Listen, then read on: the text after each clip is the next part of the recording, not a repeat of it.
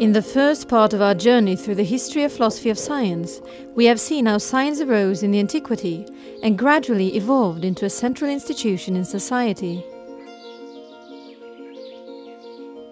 In the second part, from around 1800 and until 1945, science tried to define itself.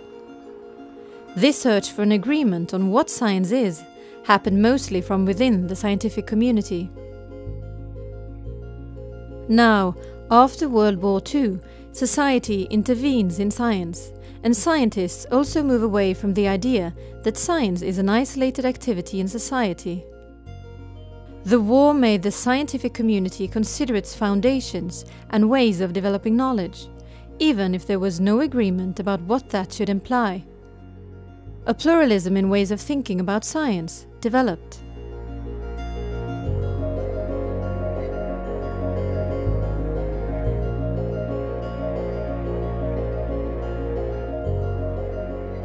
After the Second World War, there is an understanding of the pluralism in science, but also work in order to sort of develop and reconciliate different positions within science.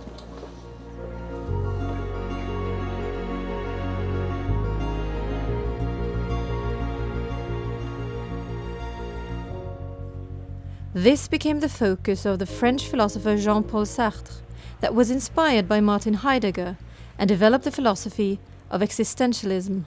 In many ways, he took up the way of thinking that Descartes started. He started with a subject, and that was in the time of natural science.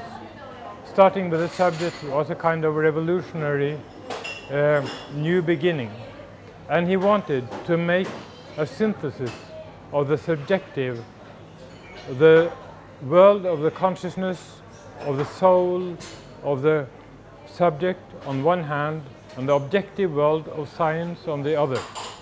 And the objective world he called being in itself, and the kind of being that consciousness were, that the human soul or thinking were, he called being for itself. Sartre inspired what would become a particular tradition of French thinking in philosophy, often referred to as post-structuralism and postmodernism. This new way of thinking questioned the central role of subjectivity. We shouldn't forget that Sartre was the most important living French philosopher in the 50s and the 60s. So all these people knew about Sartre and read him, and some of them even knew him personally. I mean, some of them did politics with him personally, for instance, in the 70s. So there is certainly a relationship. I would say, first of all, they all have this critical relationship. They are critical about his ideas. Society reacted to what scientists had been doing during the war, and there was pressure to have more democratic influence and control over science, and to lay down ethical guidelines. The Universal Declaration of Human Rights was adopted by the United Nations General Assembly in Paris on the 10th of December 1948. It didn't address science directly, but made clear remarks about unethical behavior and assaults against all human beings. As there were increasing reports on scientific human experiments during the Nazi period, work was started in 1953 by the World Medical Association to lay down ethical guidelines for research on humans, what became the Declaration of Helsinki in 1964. Philosophers engaged in trying to learn from what had happened before and during World War II. Among these were the Polish philosopher Zygmunt Bauman, who later wrote the book Modernity and the Holocaust. Abenza's survivors were walking skeletons. Most of them couldn't even walk or crawl.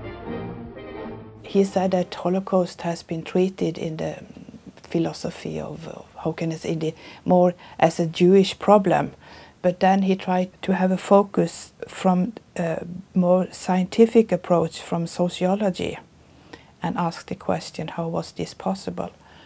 And one of his idea is that the society today has this latent threat that Holocaust can happen again.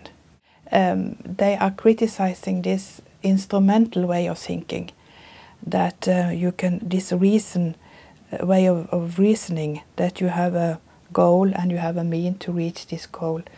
And this way of thinking has been very basic for development, the development of our society today. It has been very positive, but there is a dark side of it too. Could one develop a new starting point for scientific thinking that would avoid this kind of development? Several different opinions were expressed. Among these was a new interest in the role of language in making a correct description of the world. Again, Ludwig Wittgenstein, now a professor at Trinity College in Cambridge, was one of those who started this new debate.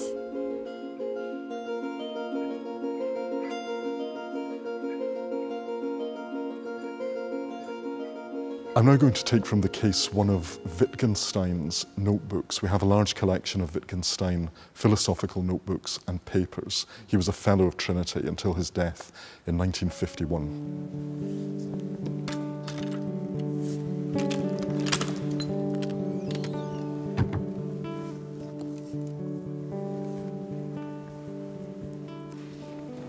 It's very typical of Wittgenstein. It's a mixture of languages. It's short sentences, long sentences, different types of ink.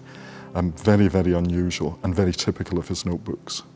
Wittgenstein says that because of a very common feature of the language, namely that when we use substantives, we look for a substance that corresponds to the substantive. And usually it does, like in a man or horse. But what corresponds to time?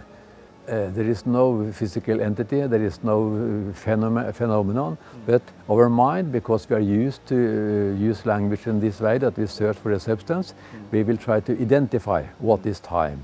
And for 2000 years, people have tried to identify it, but it's still a problem. And people say, of course, that is because time is a very complex and difficult matter. And Wittgenstein says, no, it's the way you pose the question that causes the problems. Because when we ask what is time, then we are starting to looking for if we will just move forward, we will come to an end where we have identified time. If that was the case, well, in 2000 years we should have been able to have done it. And then he go further and said that this problem doesn't only regards the question of time. If you ask, for instance, what is meaning, and like in this course, what is science, you will have the same problem if you think that you will be able to find a finite answer.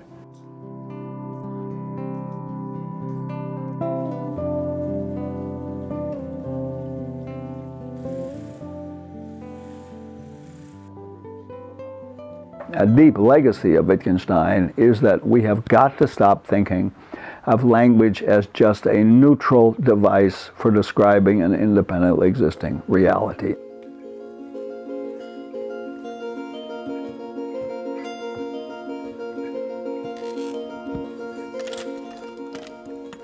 Not all agreed with Wittgenstein on the importance of language.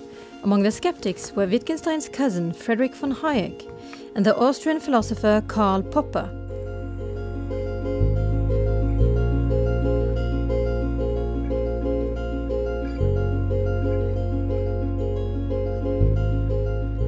They were also critical of neo-positivism and developed something they called critical rationalism.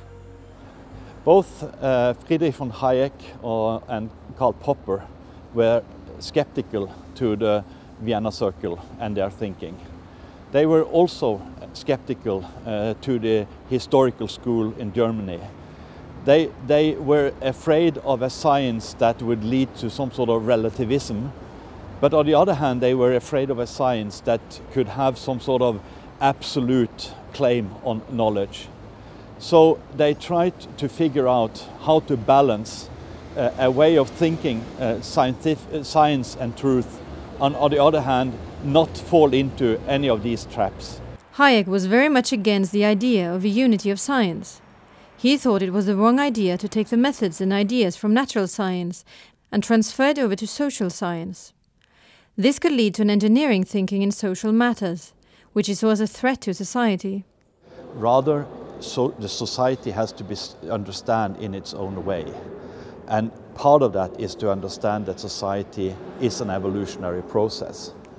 He illustrated this by saying that even if society is the result of human action, it is not necessarily the result of human design.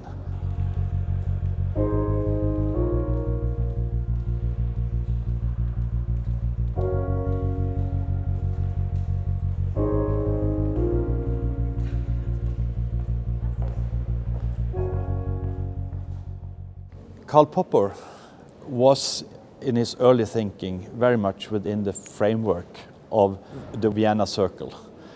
But he was also critical. And he was particularly critical to the idea that you somehow could develop knowledge based on induction, based on observation only.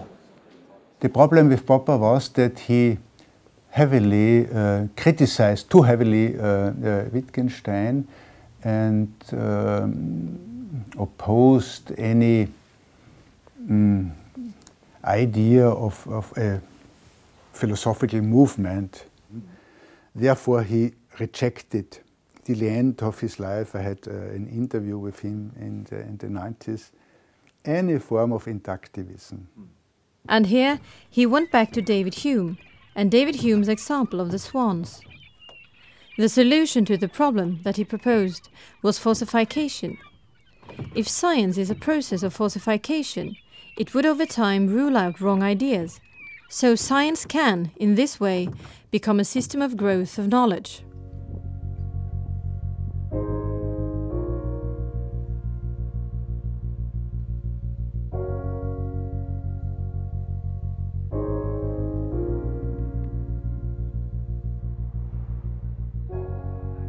So, in the 1950s, in this questioning about what science is and should, again there was a parallel development in art and science.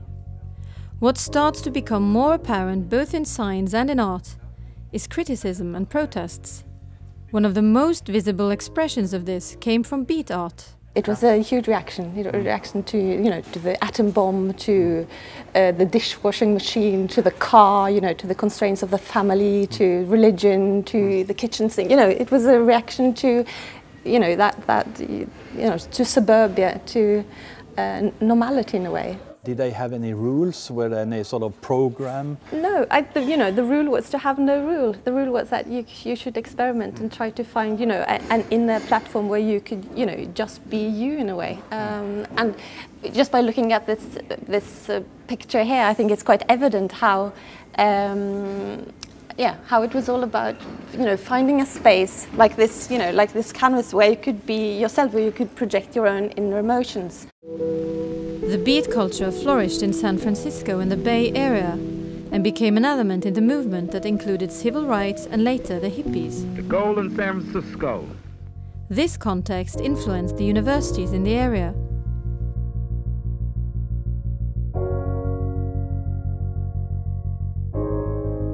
One person that would reflect this in the philosophy of science was an Austrian, Paul Feyerabend. Paul Feyerabend became a professor of philosophy of science at the UC Berkeley in 1958. He was an exponent of what we could call the sociology of scientific knowledge. And he remarked when he arrived here that the university was generally still a white male enterprise, and scientific discourse strongly influenced by that. This all changed in 1965 when the new education law came in the United States and brought whole new groups of students to the campus. The governor leaves. James Hood is the first of his race to become a University of Alabama student. This was an opportunity, Feyerabend remarked, for a new enlightenment. Another person that would set his mark on the understanding of science was Thomas Kuhn. Thomas Kuhn came to UC Berkeley in 1961 as a professor of the history of science. And the year after, in 1962, he published the book The Structure of Scientific Revolutions. That would have a tremendous impact on the discourse on science. Kuhn argued against the idea of a uniform theory of science. He also argued that the history of science does not support the idea that science is constantly progressing. Rather, most science is done within normal science that establishes a set of procedures and rules that form a paradigm. Progress in science normally happens when somebody breaks with the paradigm and forms a new one. This is what he called scientific revolution.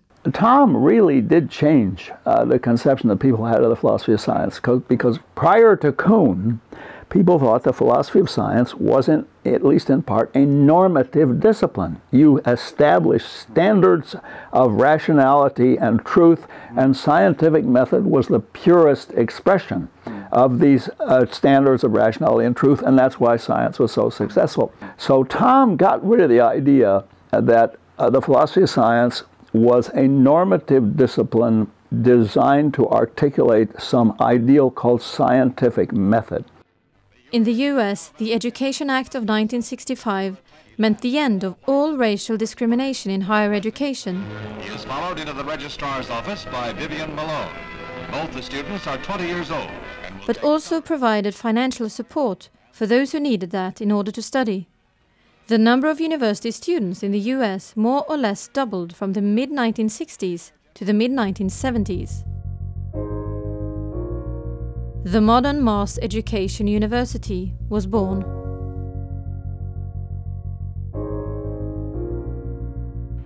It will move. It will spread. The academic year of 1964-65 marked the beginning of the free speech movement protest at UC Berkeley. And they can't understand why those people are put under curfew, why they're tear gassed. It started a student movement that would change the shape of the university worldwide, as it inspired student strikes and uprising, both in the US, We're going to go and face those pigs. In Germany, and in the spring of 1968 in France. Paris, 1968, scene of student troubles which grew into an uprising that almost... And a call for freedom of speech, also for students, and the democratization of the governing of the university. Paul Feyerabend started to criticize what he thought was a form of self-centeredness in Western scientific thought. With the experience of all the new students with different background coming to the university, he envisioned the university as a place that could live from the rich reservoir of experiences that was gathered. But this would require a university that stepped down from its dry theorizing and came closer to practice. The Paris troubles were basically very much like student riots in other parts of the world. Whatever the political pretext, the practical result is the same, a fight with the police. The free speech movement was a turning point in American higher education because it put an end to the period of passivity that set in universities after the Second World War. People had been through the Depression and the war, and they wanted a sort of quiet, peaceful time, and students mostly wanted to get enough training so they could go out and make money. But the actual free speech movement was a direct outgrowth of the civil rights movement. You cannot understand the FSM if you don't understand the Martin Luther King branch of the civil rights movement. It was peaceful protest, nonviolent protest. But the nonviolent, peaceful period of the student protest movement really only lasted about a year. But then what developed was a much more violent, much more illegal and really anti-intellectual element of the student protest movement.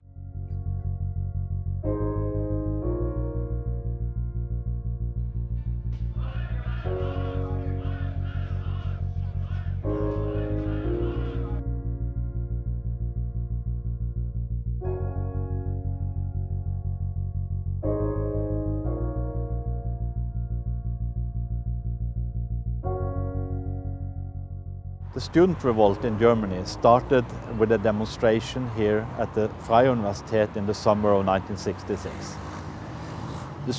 The whole student movement that demonstrated was partly inspired by the philosopher Jürgen Habermas. Habermas had in his book in 1966, The Transformation of the Public Sphere, argued that democratization in society should also include science. Science is part of society and should be within the sphere of democratic thinking. Students use this to argue for democratization of the university and for criticizing the hierarchical structures of the university. These demonstrations then continued and escalated until in the 1968 there was a big revolt among the students here in Germany.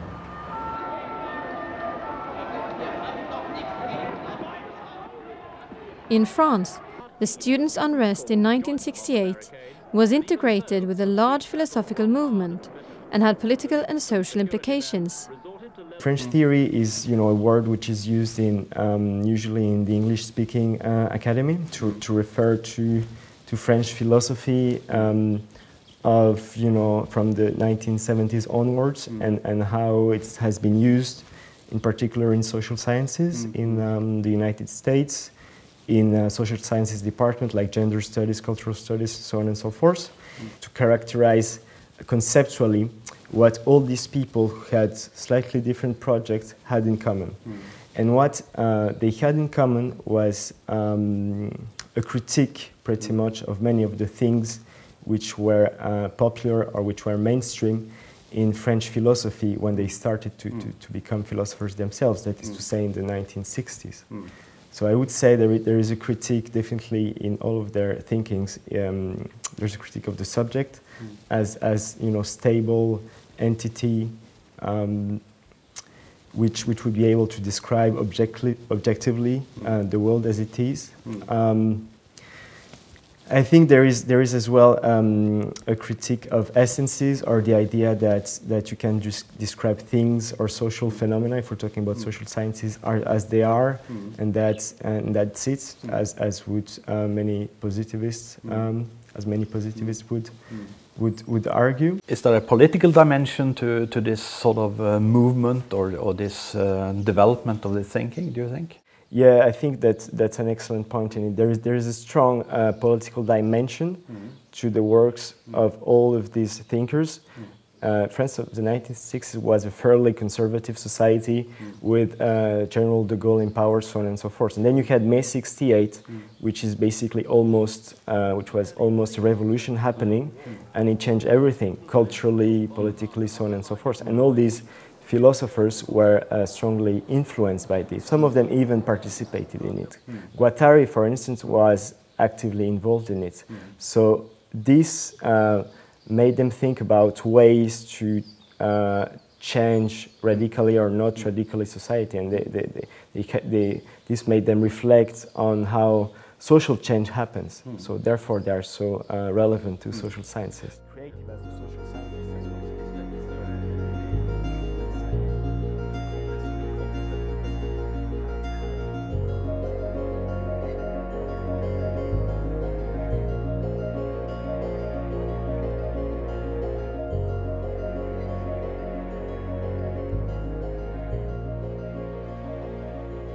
Paul Feyerabend saw the positivistic idea of one unified definition of science as a threat to the role science should play in society. He both argued that it's a wrong idea, there is no historical support for that idea. Rather, he said that in a free society, science should play a more pluralistic role, and he called for what he called anarchy in scientific research. The tension between the different positions in the philosophy of science led in the 1980s to what has been called the science wars. Was science simply a struggle between paradigms? Was there any way that the different positions could be reconciled? Now there's a very peculiar progression here, and I think somebody ought to study it, and it's this. There are three guys who all are related to each other: Popper, Kuhn, Feyerabend. And now, in a sense, Popper produced exactly what he most feared, what he most hated, a kind of irrationalism. But Popper, unfortunately, broke the connection between science and truth. Popper tried to show The scientist is not trying to tell us the truth.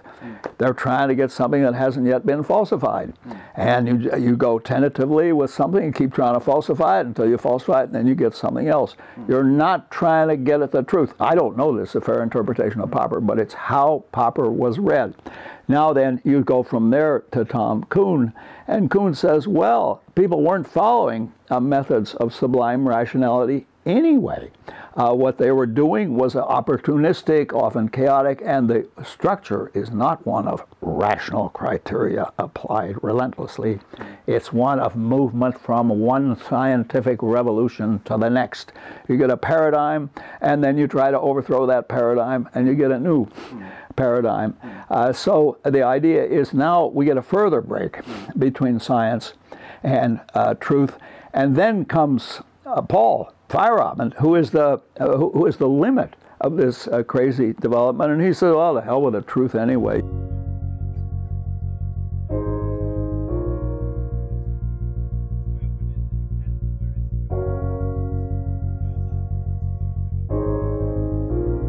One argument that had the potential to understand the different paradigms beyond the conflicting opinions was to argue in terms of discourses, that different positions in science were defined by different discursive practices.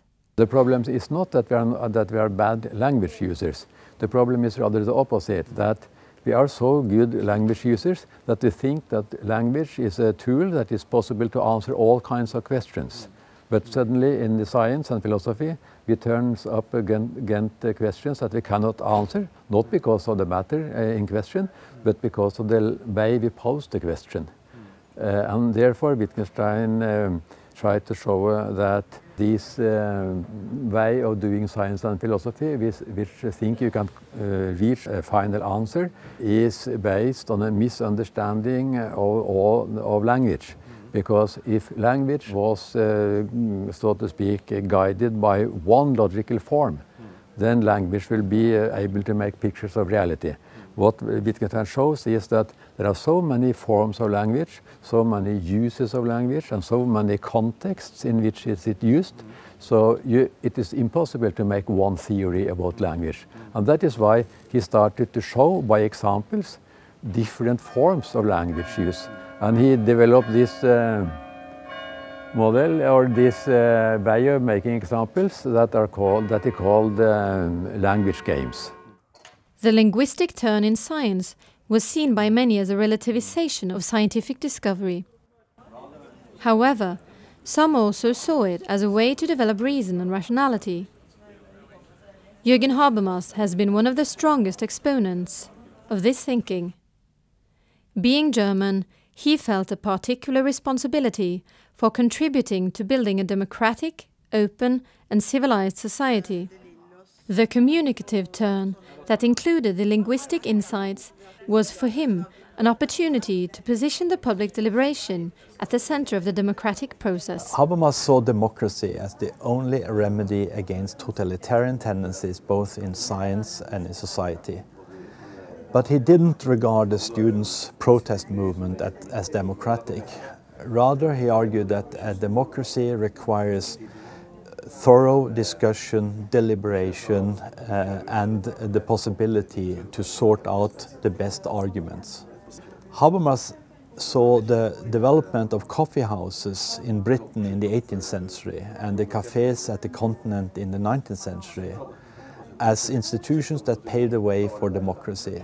They did so because these were places where people could come and bring their discussions, disagreements and conversations, and it happened out in a public space.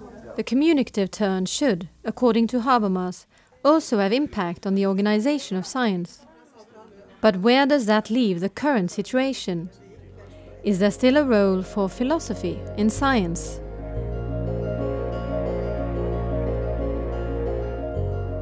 See, I don't think of science as a uniform phenomenon. I think if you look at this university, there are lots of different people doing all sorts of different things. Now, what goes on in chemistry departments is not at all like what goes on in economics or sociology. I don't know if economics is a science or not, but I think they're making some disastrously mistaken assumptions.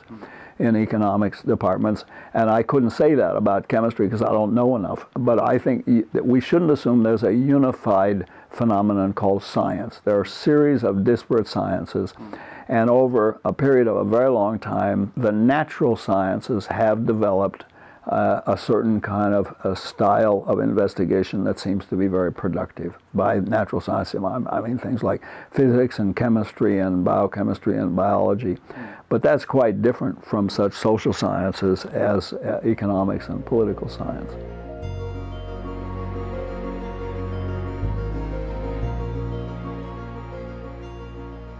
If ethics is the first science and then we develop from that perspective, it's an integrated part of science. But on the other side, I don't know if that's possible, more theoretical. It's very complicated, theoretical. But on the other side, we need watchdogs that are aware of what's going on and what's going on in very advanced science today, in technology, in physics, in health. Because I think there is a motor inside science that people that are doing science, they are so eager of doing more and more and more. They can see, oh, we have to solve this and this and this. So they are working very much inside this box. But we need someone outside that said, no, maybe we should stop here, or maybe we should take it different. We have to be aware, or we have to discuss this.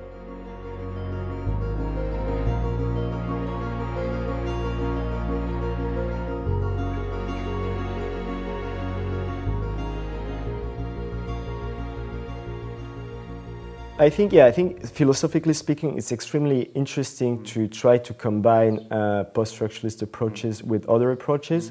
So phenomenology is one, definitely, but as well, for instance, critical theory. I think it would be very, very interesting. Perhaps as well the tradition of Marxism and so on and so forth.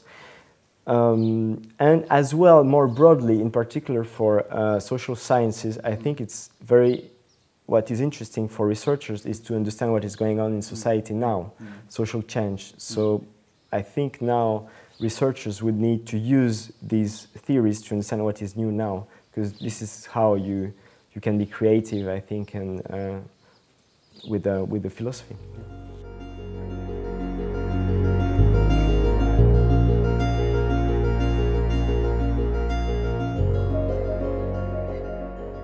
If philosophy of science should be relevant and significant, it has to be updated. It has to be embedded and contextualized with what is going on in all sciences. The foundation of science and true knowledge and secure knowledge is only the end. Yeah, one cannot reach in the long run. So science is basically hypothetical, and this is the tension between science and the public, and politics. They are demanding what are the facts. So the limits and the prospects of sciences are at the agenda again.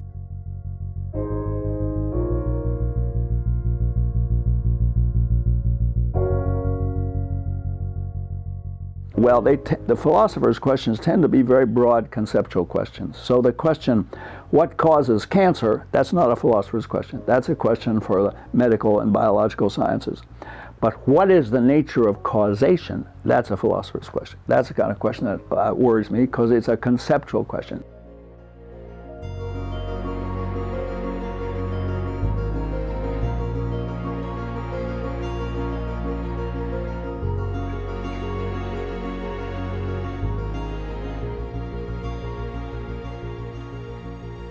We have seen through our journey that science has changed, but there is still something that makes science a particular activity in society, and certain problems and issues seems to have followed science through its history. In some sense, we are still struggling with some of the ancient philosophical questions. The influences of Aristotle are seen almost everywhere, both in the proponents of science, but also in the opponents of science, if you like, or the alternative ways of thinking science. So in a way, every aspect of modern conceptions of science are molded in a way in the forms that were laid out by Aristotle. I mean, both the people who are very oriented towards, you know, what you might call conventional empirical research, they are in a sort of stream of influence from Aristotle, but also the people who claim what's called experiential learning, if you like, are also inspired by different parts of Aristotle.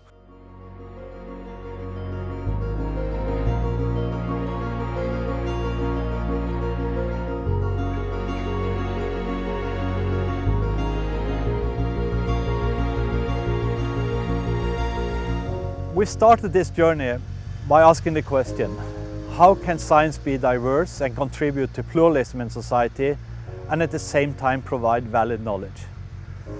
What I think this journey has told us is that science has never been one thing. There has been a continuous discussion about what science is, and we have seen that science has been in constant change and it will continue to change.